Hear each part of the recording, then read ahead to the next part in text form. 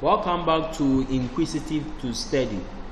In this video, we would like to extensively expound one of the most baffling subtopics in macroeconomics. And this subtopic is none other than twin deficits. Now, let's take each word into perspective, starting with twin. When we say twin in this particular context, we are trying to say something that have a linkage, a connection with each other. That is twin. And now to the second word, which is deficit. Deficit is a situation which occurs when your expenditure outweighs your revenue, or you spend more than you earn. You understand? That is deficit. So now when we amalgamate, that is when we connect these two words together, now twin deficits will be that the twin deficit hypothesis is the observation that there's a strong causal link between the nation's government's budget balance. The balance can be, i.e., deficit or surplus, and already I've made justice to what a deficit is. And the surplus is the reverse, that is when your revenue outweighs or is more than your expenses. And its current budget balance, you understand? Its current budget balance. So now, looking at this particular definition, there are certain two keywords that we have highlighted, and among them is the nation's government budget balance, and the second one is the current budget balance. So these are the two terms that we are looking at in terms of the twin deficits, how they are being connected. But before we move further, let's understand what each term simply means. Starting with the government budget deficit, or the government budget balance. The government budget balance is a financial statement presenting the government proposed revenue, that's monies obtained from taxes and other fees, you understand? So that is government revenue. And spending, that is purchases and transfer payments for a financial year. So that is the government budget balance. That is the balance, the amount, the remaining balance that we have as a result of we making room for our revenue, you understand? Making room for the government making payment of the revenue, you understand? Through what tax, the taxes that the government receive. That is one of the major way in which the government procure revenue, and spending. And spending, to government also spend. They spend in producing social amenities, maintaining laws and order in the country, and all that. So the difference between these two, that is the revenue and the spending, is what we term as the government budget balance.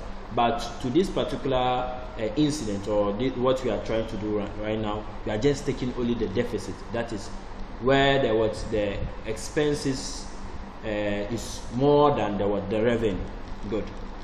It is the overall difference between the government revenue and the spending. Yes, just as I said. So that is what we'll be looking at. So that is the government budget balance. Now moving to the current budget balance. It is the account that records the value of export and import of both goods and services and international transfer of capital. So that is the current budget balance. It records the export, that is the goods that we take them from our domestic holds or in our localities to abroad or outside the country, you understand? That is the export, and import is the goods that we receive from other countries. So the difference between these two is what we call the current budget balance. Good. Now when we look at these two, you realize that when you computate it, you get twin deficit to be equal to what? Savings minus investment is equal to current account minus government taxes minus what? Government expenditure. Good. So in our subsequent stages, we are going to explain, or we are going to prove this particular formula. You understand? We are going to prove it. Good. So when government is spending more than it earns, this will force the government to rectify such situation, because people will start complaining, they'll start agitating, the media will talk, that they'll be saying their own point of view, the government is not doing well and all that. So government would want to resort or solve that particular problem. So by so doing, government will issue bonds to the general public. You understand? They will sell bonds to the general public. So they will sell, by they selling bonds to the general public, since the general public have come to the realization that the government is in desperate need of money, so that they will curb that particular situation that they are experiencing, that is the budget deficit. By that, the interest rate will increase, because people, in order for the government to get a lot of people to patronize the bonds that they are issuing, they have to increase the interest rate, so that people will know that when they buy the bonds, the returns on it, or the interest rate attached to the bonds is more.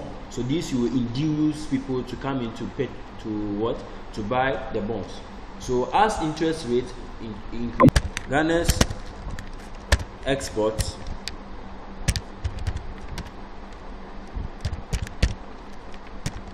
becomes expensive for foreign buyers.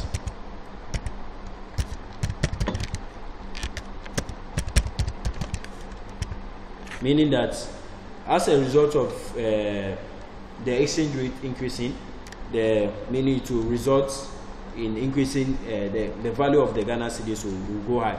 So when that happens, the country's export becomes expensive to foreign buyers, that our goods to be expensive. And when such happens, they are being discouraged from patronizing our goods. Good. So that is the first.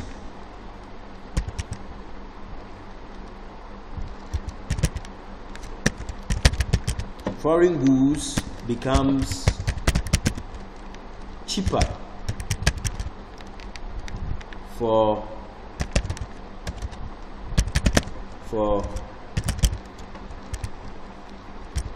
Ghanaians, for Ghanaian consumers.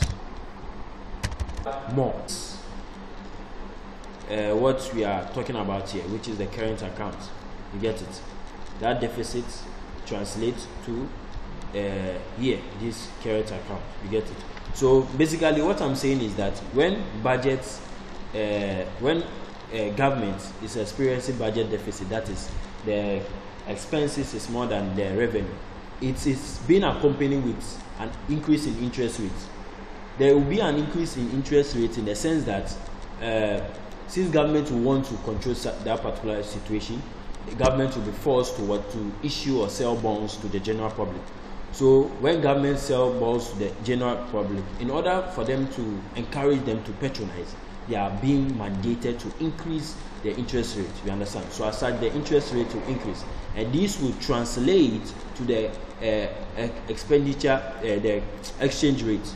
So exchange rate in the sense that the Ghana cedis will appreciate, meaning the Ghana cedis, its value will increase. So as its value increases, this will bring about these two particular folds. Because when you talk about exchange rate, we are talking about export and import. Good. So here with the exports, goods, Ghana export becomes expensive for foreign buyers. You understand? So the goods that are being produced in the country becomes expensive for those outside the country or those in abroad to patronize such goods. You understand? As such, they are being discouraged. And now to the imports, goods from other countries becomes cheaper for us to patronize. You understand? And as such, we are being mandated, and as you are being encouraged to buy more of such goods. And when we are being encouraged as a result of the goods being relatively cheaper, this will cause our import to be more than our export, and this will result to us getting a current account deficit interrelated. So when government is experiencing budget deficits, it necessitates that at the end, the improved is equal to tax minus government expenditure is equal to current accounts. Now we want to prove this particular formula that we consider GMP, that is Y, to be equal to, we know GMP to be equal to what? We know GMP to be equal to consumption plus investment, private investment, plus government expenditure, plus net exports, plus net factor of products.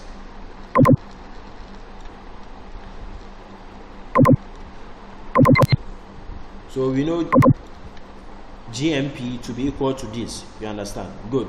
So now, because we are trying to prove this particular formula, we will bring things so because we are trying to prove this formula, so we'll send things relating to government savings at one side, and things relating to private things otherwise we'll send it at the other side. You understand? Good. So we know with government savings we have what? Y minus consumption minus what? Investment is equal to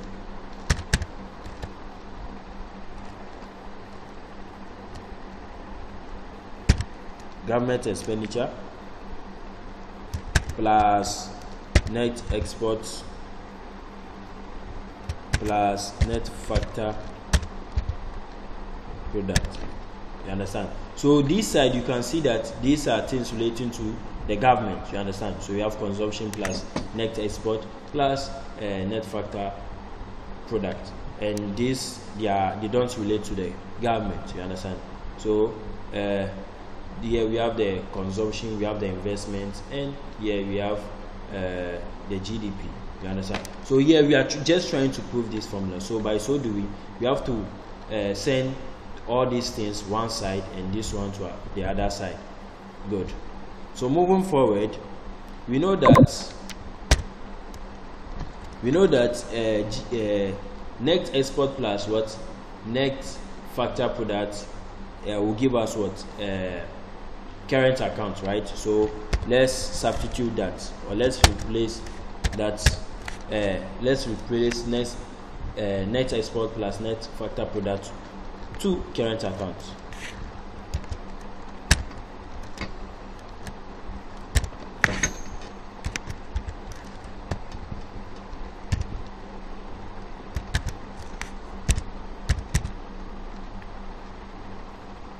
Good. So we have replaced this to this. You understand? So the net export plus net factor product will give you what?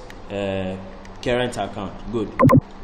So now at this stage, what we have to do is to introduce taxes. We are introducing taxes because we want to arrive at something like this. So you lessen tax from this side of the equation, and you lessen tax from the other side of the equation as well. Now when we do that, we end up getting, now when we do that, we realize that the whole of this, that where the private service is equal to something similar to this. You get it? So that is what we have done, minus the investment, and it's equal to the current account, which is the CA, minus, because we are trying to get something like this, so minus what? All in brackets T minus G. Now when you look at this critically, this is the same as this. It is the same thing, just that because I want us to get something like this, so I decided to bring the current account first, then I negated here, you understand. But when you still simplify it, you end up getting the same thing. So it is still the same thing. Good. So when you look at it, you can see that we are almost arriving at this. We are making a lot of progress. So like I said, when you look at this one looks like what? Private savings. And when you look at this one as well, this one too, that is taxes minus government expenditure, it looks like what? Government savings.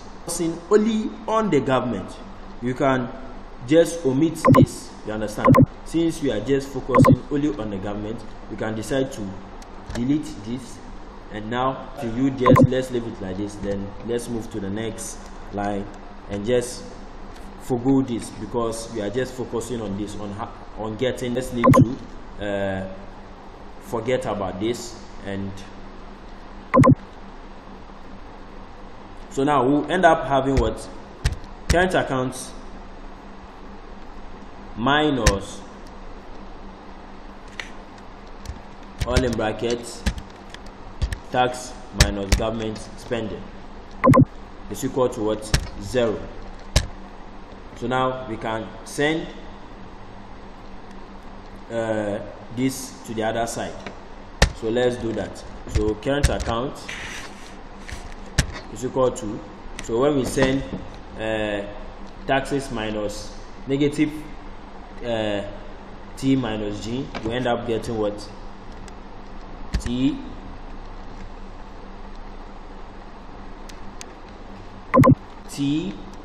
minus G. And now this, when you look at this, it is the same as this. So this is how we prove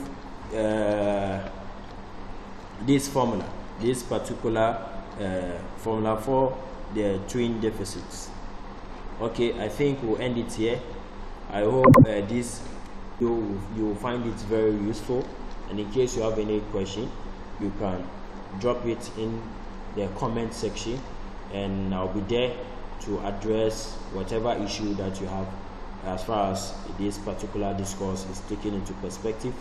Please don't forget to subscribe to our channel, because more of this sort will be uploaded for your own benefit. Thank you very much. Have a wonderful day.